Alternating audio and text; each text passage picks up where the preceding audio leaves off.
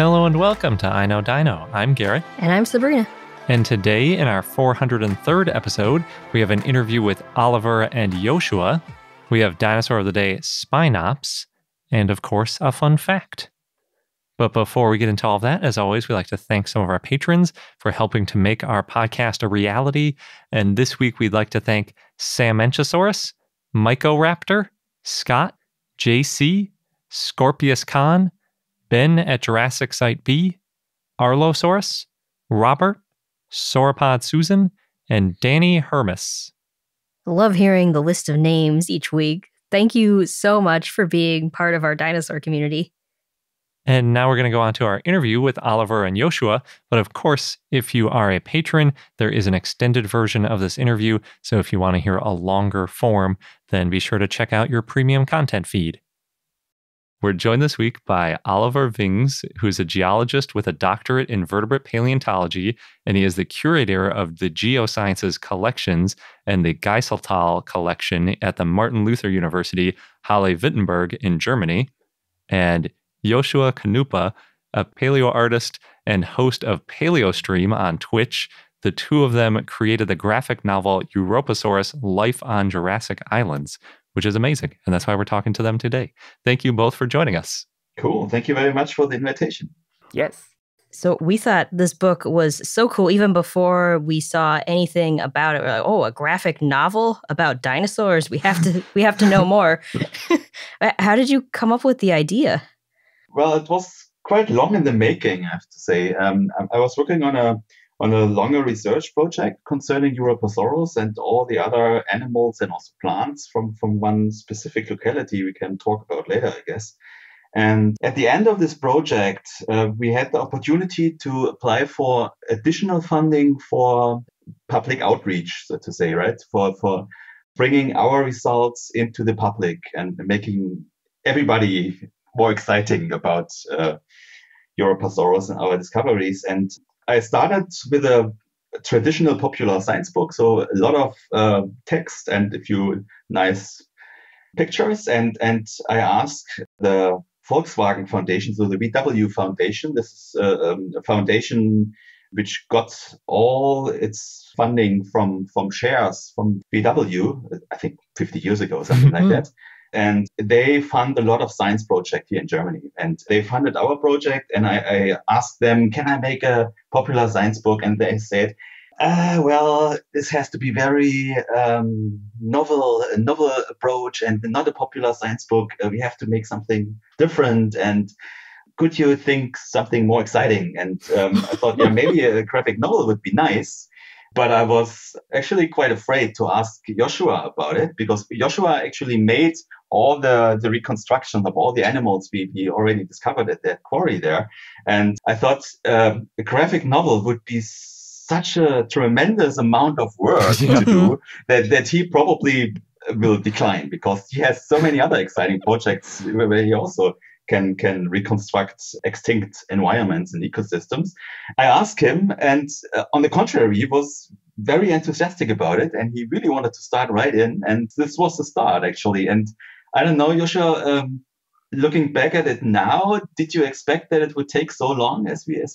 I think it was 3 years in the making, our graphic novel, right? Especially because Joschua had to draw everything by hand. And for one of these double pages, you see these nice panoramic views, he needed probably around a week or so, right? Yeah, at the beginning, it took me like 2 weeks. Towards the end, I got faster, and then it was just a week, basically.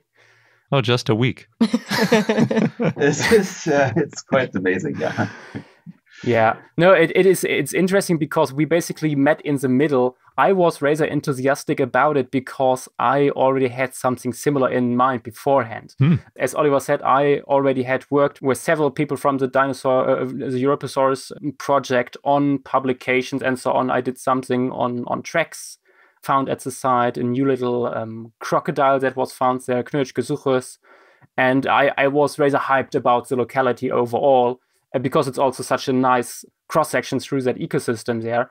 And so I actually asked the scientific lead of the Dinosaur Park Münchehagen, where the fossils are prepared, hey, could you imagine maybe publishing a book with that stuff at some point?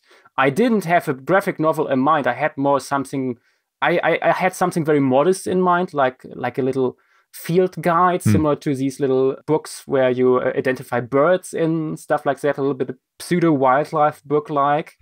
And he was like, not a bad idea, but I don't know. And a few months or weeks later, I got word back from him. It was like, hey, Oliver wants to do a graphic novel. What do you think? And so we met there. And I was also first a little bit skeptical because it's a lot of work, yes. But yeah, the longer we worked on it and the more the ideas came together, the more confident I especially became that we could do it.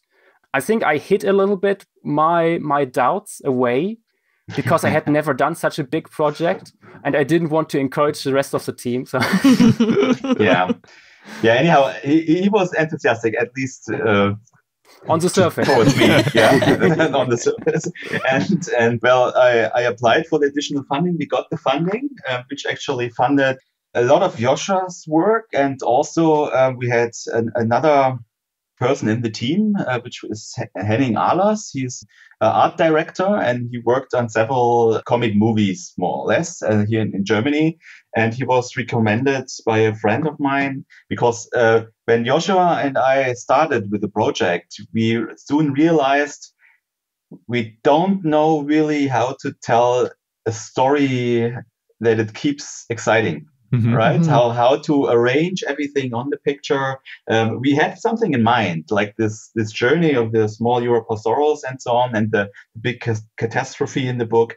We all had that in mind already, but we didn't know how to connect all these singular events into a constrained story. And this is something which Henning did perfectly. Also, that he managed to open our eyes as well, right? For how colors can influence what we feel and how everything in the picture should be arranged, that it transports the message without being too obvious. This is something which we also learned in that project. Yeah, his expertise was very important, and also that he beforehand never worked with dinosaurs was really good, because that way he had really the eyes for things we usually take for granted, and we with our nerd stuff always coming in and this would be so nice to tell and to show. It's obvious that this and it's so obvious to us. And he's like, guys, what are you talking about? I don't see that. So that was very helpful, and we had a few persons who were involved in the project. Especially the setting of the book was done by a colleague of mine in the university, Arila Pearl, and she did also quite an excellent job. Actually, that was one of the prerequisites to get this cheap price, the final selling price, that we actually did everything ourselves. And we just gave the final PDF to the publisher, and they just sent it over and published it and printed it. And this is something I think which turned out quite nice. And also the publisher sometimes wasn't quite happy in how we actually designed it. And he said, it looks like a children's book. But I think it was the right way. And I would do it again. And also all the fights for the publisher and say, here, come on, let's do it our way. Let's try it. Come on. It will work. Yeah, it's certainly not a typical dinosaur book because it is a graphic novel, but it's not even a typical graphic novel though, because like you said, it's a lot of two-page spreads. It looks more like a paleo art book, but it has the text to describe what's happening in it, and it follows a consistent story through it. I don't think I've quite seen that combination before. Yeah, it's also, to our knowledge, the first of its kind. Yeah, but there will be more. Oh, good. What we try to do is basically make it a documentary in book form. Yeah, it definitely has that feel, like sort of a visual book version of Walking with Dinosaurs or something like that. Exactly. Right. It's stunning. And big influence. You even turned it into a bit of an animated short film, right, on your YouTube channel. Yes, that was another thing which we came up later, actually, right? We didn't plan it from the start. We thought, let's have maybe a little trailer with a little bit of animation in it and stuff like in our proposal. and towards the end we were like, oh, let's animate like half the book or something. And let's give it away for free, because that is what we want to do with our science. Because we got our money out of it with the funding from the foundation. So the sales of the book don't matter that much to us. It's really it's all about the outreach. And we first thought about actually hiring somebody to make the animations. And then we went back and forth, and at some point I was like, okay, I'm downloading After Effects. I'm learning to animate now. And it worked out. It was a crash course, but it worked. And you see also the evolution of Joshua's capabilities, right? If you see the first part and the fourth part, you see definitely a difference, and that there's much more animated towards the end. So this is have a few responses where it's the dinosaurs, and dinosaurs are not cool anymore. But usually people are happy with the way, and some approach me and tell me, what, we really had these animals here in Germany? I also always thought they are just overseas in the US and so on. And this is something, I think, where people suddenly realize that these animals and plants and the whole ecosystems were right here where we are, right? And everywhere on Earth, right? And you had these special ecosystems. And this is something I really like, that it opens the eyes of some people, at least. Yeah. That's also for me one of my most favorite things to do when I do paleo art. Open the eyes to people about the hidden biodiversities right on their doorstep. The local prehistory, basically, that people can discover for themselves if they just know where to look sometimes. Because it's true, everybody, you say dinosaurs and everybody thinks T-Rex and Brontosaurus and stuff like that, but there's so much more, not just in Germany, but also in many other countries, right in front of people, but they don't know about it, because it's never really communicated. Yeah, that's true. It doesn't really matter where you are. The popular TV shows tend to focus on T-Rex and, because it's got the big teeth and whatever. And it's been in the pop culture for so long. But I think I really like that you guys picked Europasaurus. I think that it's, its name means European, in the first part of it at least, is like perfect for your audience too. Europa is the German pronunciation for Europe. Right, so it's European dinosaur, and the name was actually, I think, mostly going back to Octavio Mateo, so Portuguese paleontologist who was collaborating on the original description of Europasaurus. And the find itself was actually published in Nature back then, and because it is so special, right? Because Europasaurus is a sauropod, so a member of the clade which had the largest animals ever walking on this planet, right? It still stayed tiny. And it was so weird when it was found that everybody thought these were just juveniles, right? And it really turned out only with bone diagenesis, so with the growth rates and the growth marks in bone thin sections, that these were adults, that they have been adult and still a maximum of 8 meters in length, right? Or 3 meters in height. That's actually more impressive. But only really for the largest animals. I think most of them are like 5 or 6 meters. Oh, wow. And they were fully grown. Yeah. So is it okay if we speak in meters in your yes. podcast? That's or fine. Should we go to feet? I can translate, under 20 feet. I couldn't in Imperial. So. Okay. Just compare it. If you look at the skeleton of Europasaurus, right, and compare it with other sauropods, like we have in Berlin, the largest original mounted skeleton is formerly Brachiosaurus. It's now Giraffatitan, right? Since a couple of years. And if you look at the skeleton, it looks almost identical. There's really, really tiny differences. This specimen in Berlin, Giraffatitan, is more than 13 meters height. So it's much just, bigger. 10 meters more. It's like a 5-story building, something like that, right? So it's just weird. And really, from the skeleton, it really looks like a juvenile. Yeah. Yeah, it's funny. At some point, you also see it in the book at the end. At some point, the people in Berlin rented a Europasaurus mount and put it next to the Giraffe Titan, and it just looks like a baby. I did that for a TV production, actually, a couple of years back, and I still don't get it why they don't kept it there, because it looks so perfect in this dinosaur hall in Berlin.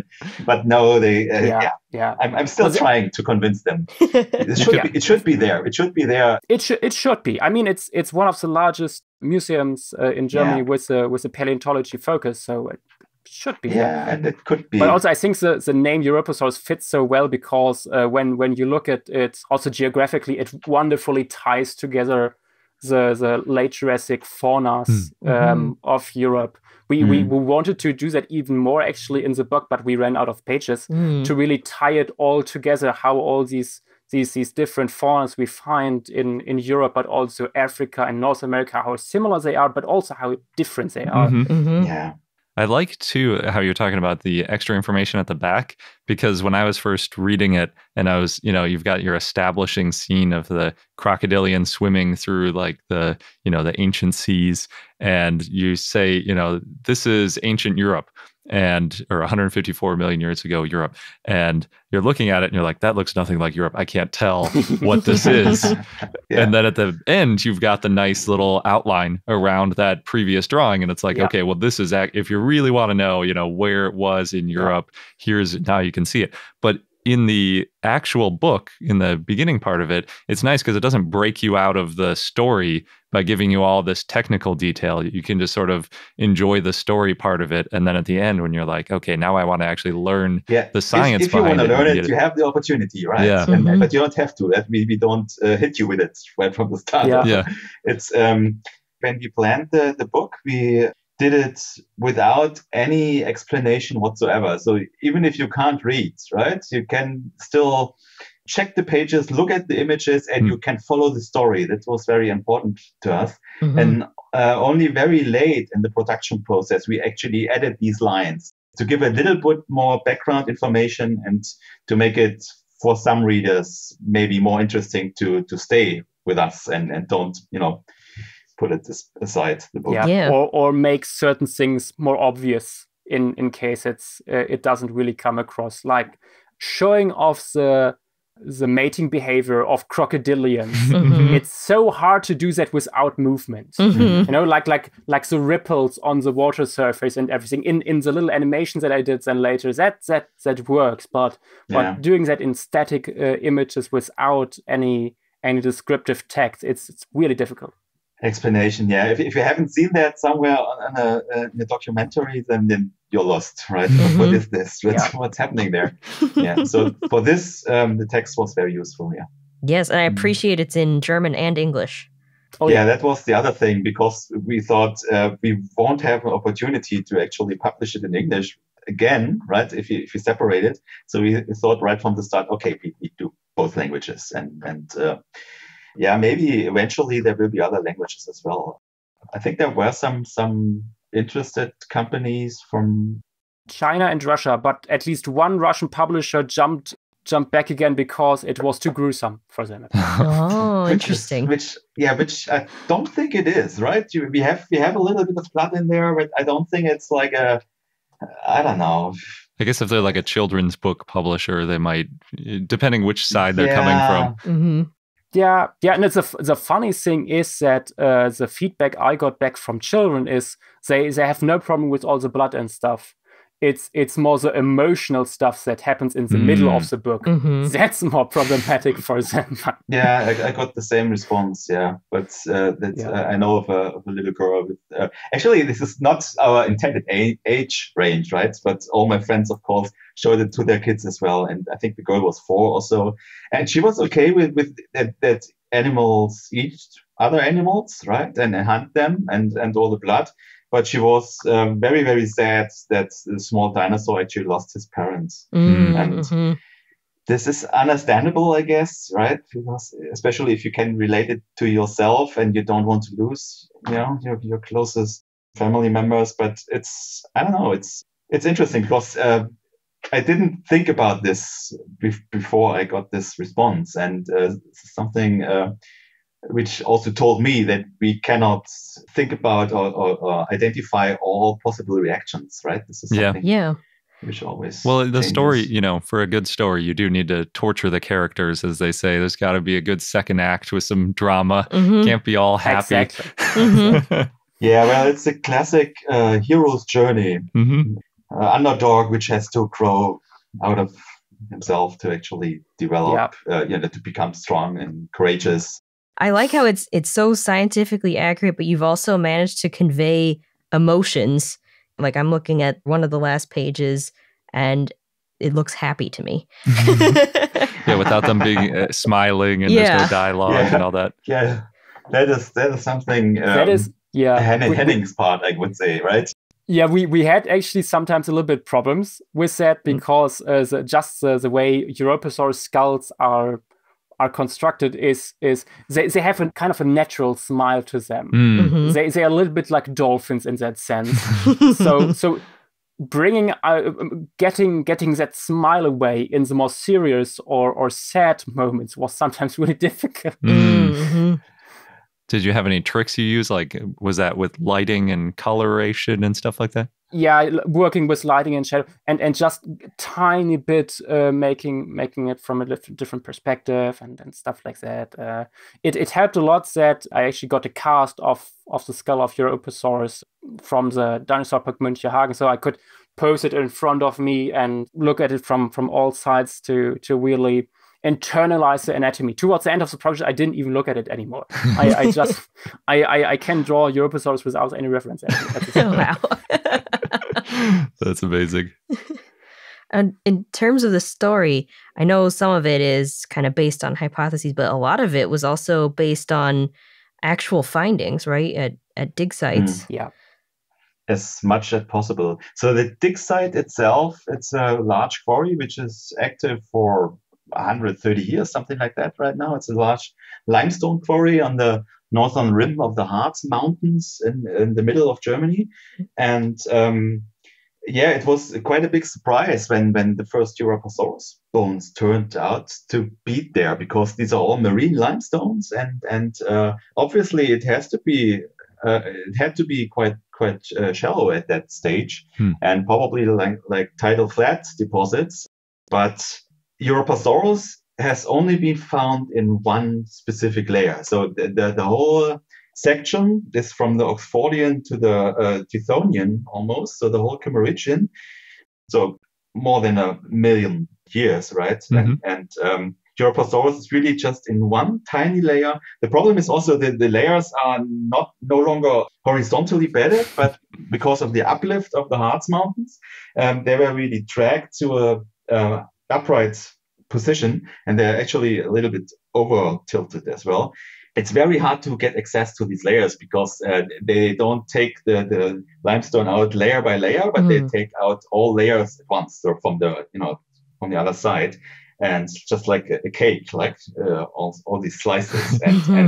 And in this specific layer where Europasaurus has been found, again, the bones appear only every couple of years or so, and it seems they were likely enriched in depressions in the ocean or in the tidal flat sediments, maybe like water runoff areas.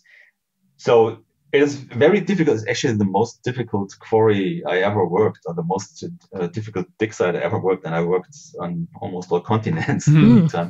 This is something which I was always thinking about. How can you get so many animals? We have not just one animal, right? We have remains of 21 individuals at least. At least. There's still a lot of material that has to be prepped. Wow. Yeah, and this is not the same age range. We have these adults, right, with these 3 meter high and 8 meters long, but we also have very small juveniles, like almost babies, like I think 2 feet long or so, right?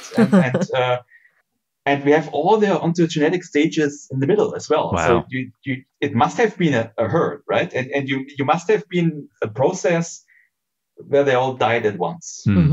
Otherwise, it's not likely, right, that you actually get all the remains. Especially the young ones, they would probably have been eaten more than die a natural cause, right?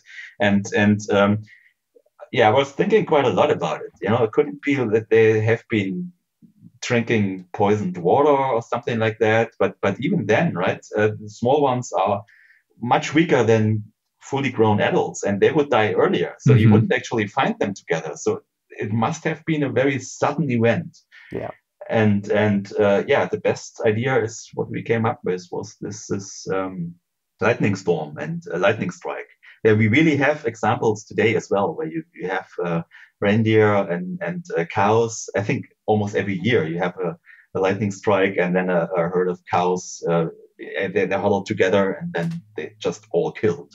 Yeah, it just happens. Yeah.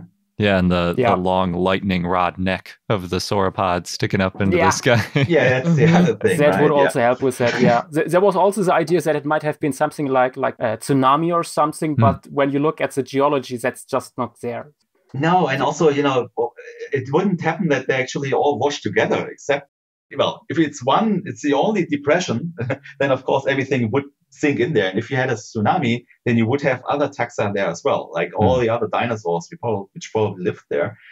They lived there. We know that they lived there, right? We have a lot of theropod teeth, and we have one stegosaur tooth, and also other animals there. And it's just Europasaurus, right? And it's a very weird thing. I still hope that we actually have the luck. We still monitor this quarry, and we still look after all the plastings they do for getting the quarrying the limestone. When I started my project, I talked to all the people who were involved in the original discovery back in 1998. And they said, when we just stopped at the quarry floor because it was difficult to go deeper, but there were bones everywhere. You can go deeper and you will find bones immediately.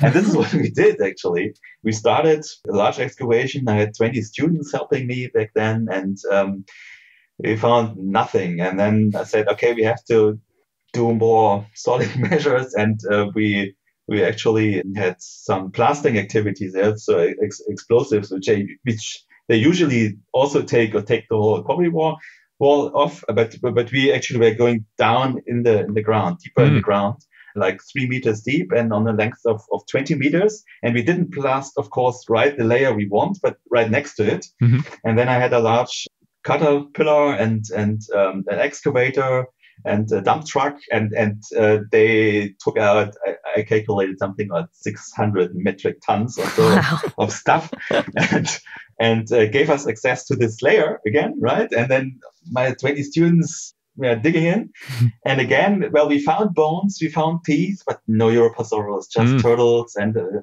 little bit of crocodile stuff. So all the marine animals were there. But again, this Europasaurus lens with the bone bed was gone at that stage. Wow. And this is quite, it's a story from this quarry. It just happens all the time. It's difficult. Yeah. And when you consider how long they have been quarrying there, just thinking about how many herds of Europasaurus might have been in there at some point, it grinds your gears. It's how many finds could have been made? Yeah, and we know right now that actually, the first bones have not been discovered of Europasaurus, have not been discovered in 98, but somewhere in the 70s, because we found in a small collection in the Harz Mountains in the Small Museum, we found some bones, and they have been wrongly labeled as marine reptile, but they were also sauropods, right? And if you think about it, and right now they make fertilizer out of it. There's probably a lot of dinosaur bones ground up and ended up as fertilizer here. Can happen. This is something, on the other hand, if we didn't have the quarrying activity, we didn't know something about this ecosystem at all, right? That's true. We need really this geologic activity and also commercial exploitation of quarries like that to actually make new finds. Yeah, I guess that's like the original iguanodon too. Was a quarry that really then they found tons of iguanodon down there. Like big excavations of that size without any commercial activity beforehand are next to impossible. What would the point be? Let's dig a huge hole for no reason. Even in the US or something, you basically never have that. Yeah, only if they find like a T-Rex toe sticking out of the side of a cliff, then they might. Yep. Then they might, yes, exactly. Yeah. But never for the sauropods. No. Yeah. No. So just Yeah. switching gears a little bit, Joschua, we mentioned you host the Paleostream on Twitch. Can you tell us a little bit about that? Yeah, the Paleostream is a series of live streams that happens every weekend, Friday, Saturday, Sunday. Schedule is on Twitch, and I'm live streaming my process of digital art. I started this around the time we began working on the Europasaurus graphic novel, mostly because I wanted to try that medium, because I wanted to get better at digital art, and because I realized that the Europasaurus graphic novel would take so much of my time away that there would be very little for personal projects, and to still be relevant in the online paleo art community, I thought, hey, that also gives me something to post, And it grew from there. We started on YouTube, and then after we had some technical issues, we switched over to Twitch, and at the same time we opened a Discord server around the streams. And every Friday, for example, we have a little bit of different formats. Every Friday, people can vote on animals they would like to draw. We pick the 4 most liked, and then we have a timer of 20 minutes. And in these 20 minutes, everybody can draw their stuff. And and then it ends up under the hashtag Paleostream on social media. Nice. Fun. Yeah, that sounds really cool. Yeah. And so far, I have, I think, more than 2,100 sketches. Oh my gosh. That's amazing. Yeah, that is a lot. So one last question for our listeners. If they want to find out more about both of you and your work online, where are the best places to go? Probably Twitter, also Facebook. I'm also still on DeviantArt. Slowly beginning to ease into Instagram in the moment. And of course, the Paleostream Discord server. Yeah. I can be found there. Yeah. Joschua is better connected than I am, I have to say. I guess if you wanted to learn about my research, you can go to ResearchGate. Most of my publications are there, free to download. And if they are not, just drop me a mail and I send it to you as well. Yeah, and apart from that, there are a few videos, I guess, on YouTube. A couple of years ago, I uploaded some of the footage I did with time lapse on my excavations. Oh, nice. So you can have a look there. Yeah, definitely. Awesome. Well, thank you both so much for joining us. It was a real pleasure learning about the book and your other work as well. Yeah, you're very welcome. Thanks again, Oliver and Joschua, for the fantastic interview, and make sure to check out their book if you want to see some amazing paleo art of Europasaurus and lots of other really cool creatures. And now we're going to take a quick sponsor break, but when we come back, we'll get into our dinosaur of the day, Spinops. And now on to our dinosaur of the day, Spinops, which was a request from Crow via our Patreon and Discord, so thanks. Spinops was a Centrosaurine ceratopsian that lived in the Late Cretaceous in what is now Alberta, Canada.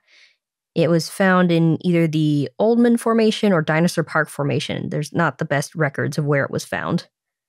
Spinops looked like other ceratopsians. It walked on all fours, it had a frill with horns on the frill, and it had brow horns and a beak and a nasal horn. Pretty triceratopsy. Yeah. Although horns on the frill isn't so triceratopsy. Well, true. It's similar to Styracosaurus and Centrosaurus, and it had the large nasal horn and small brow horns and that ornamentation on its frill. Okay, so yeah, more like Styracosaurus and Triceratops, a big nose horn, small brow horns. Yeah. Although a lot of Centrosaurs don't have any brow horns, so that makes it kind of special. And, a lot of fossils were found of Styracosaurus and Centrosaurus, so there's a whole growth series, and that made it really clear that Spinops is its own genus. Trying to preempt the Triceratops Torosaurus type debate. This one didn't have the same kind of debate. So Spinops had a bony neck frill. It had 2 large spikes that stuck out of the back of the frill and 2 forward curving hooks near the middle of the frill. And it had this spiny appearance on the skulls. It was an herbivore. It weighed about 2 tons. The type species is Spinops sternbergorum. Charles Sternberg and his son Levi found the first fossils, 2 partial skulls in 1916 near Red Deer River, and sent them to the Natural History Museum in London. And that museum paid for their expedition. If you pay for the expedition, you get the fossils, I guess. Yes. The holotype of Spinops includes a partial skull bone. There are also 2 referred specimens that include limb fragments and parts of the skull. Parts of the nasal horn, eye sockets, and small brow horns were also found. Now, none of these specimens were found articulated, but they were all found near each other in the same bone bed. Spinops was described in 2011 by Andrew Farkey and others. The genus name means spine face, and it refers to the unique ornamentation on its face. And maybe you already guessed the species name is in honor of Charles and Levi Sternberg. When the fossils were first found, they were considered to be too fragmentary, so they weren't prepared and put on display. Arthur Smith Woodward actually wrote to Charles Sternberg and said that the fossils were, quote, nothing but rubbish. Oh, harsh. Very harsh. A lot of those fragmentary ceratopsian frills at first don't look like much. They take a lot of interpretation and careful work to put them back together into the shape of a frill. Mm-hmm. And then even then, there's often really big pieces missing. So unless you really know what you're looking at, it can be hard to recreate it into something useful and nice looking. One of the hardest puzzles. Yeah, definitely. Now, Farkey said that he first saw the specimen in 2004 when he was in the UK for the filming of The Truth About Killer Dinosaurs. And the frill grabbed his attention. He told Michael Ryan about it, and Michael Ryan had tried to find the specimen in the Natural History Museum collections a few years back, but didn't see it. Apparently, Phil Curry had taken a photo of it sometime in the 1980s, so people knew it existed. Just couldn't find it in the vast collections. Yeah. Now, based on letters between Charles Sternberg and staff at the Natural History Museum, the bone bed where the Spinop fossils were found was really dense. So work is being done to relocate where those fossils were found based on documentation and fossil pollen from the rock where it was preserved. Oh, that's cool. Mm-hmm. Sounds like a useful one to find if it's full of tons of fossils. Yeah, you know there's going to be a huge bone bed, and although think of all those frill pieces you got to put together. Yeah. The paper describing Spinops ends with some questions like, do the ceratopsians preserved here document anagenesis or cladogenesis? How are the taxa of Alberta related to those from elsewhere? Was Spinops a rare element of the Campanian fauna, or will more remains be recognized? Which are all good questions that could probably be well answered if you find that bone bed. Well, the anagenesis one is always hard to answer because that's relates to if something directly evolved into it or from it. Oh, true. And that's really hard to prove. But the rest of it, yeah. Yeah, I was thinking about how it's related to to its relatives, and was it rare or was it common in its habitat? Now, other dinosaurs that lived around the same time and place as Spinops include the Ankylosaurs, Diplodocus, and Euoplocephalus, the Nodosaur Edmontonia, ceratopsids like Chasmosaurus and Mercuryceratops, and hadrosaurs such as Corythosaurus and Parasaurolophus. And other animals that lived around the same time and place included crocodilians, lizards, plesiosaurs, pterosaurs, turtles, fish, and mammals. And for our fun fact, Europasaurus, the star of the graphic novel we were talking about in our interview, is another example of a dwarf dinosaur that lived in what is now Europe. And we've talked a lot about dwarf dinosaurs in Europe in episode 400, mostly about the ones on the Hatzeg Island in what is now Romania. Europasaurus lived in the late Jurassic in what is now northern Germany, and at the time Europe was a bunch of small islands. This sauropod was small. For a sauropod, it was about 20 feet or 6.2 meters long as an adult and weighed about 1,800 pounds or 800 kilograms. That is small for a sauropod. Yeah. I love how much range sauropods have. Mm-hmm. Now, originally, Europasaurus specimens were thought to be juveniles, but the discovery of so many fossils in 2006 led to a new study where researchers did histology and found that, yes, they're small specimens, but they're adults. The idea is that Europasaurus was paedomorphic, meaning it had some features that you see in earlier relatives that are also seen in embryos and juvenile sauropod relatives. So it basically stays a little bit childish its whole life, Yeah. genetically speaking. Exactly. Or, yeah, it looks that way. It also grew at a slower rate to other sauropods compared to, say, Camarasaurus. And together these things are what made Europasaurus a dwarf dinosaur. And a little cutie. Yeah. And that wraps up this episode of I Know Dino.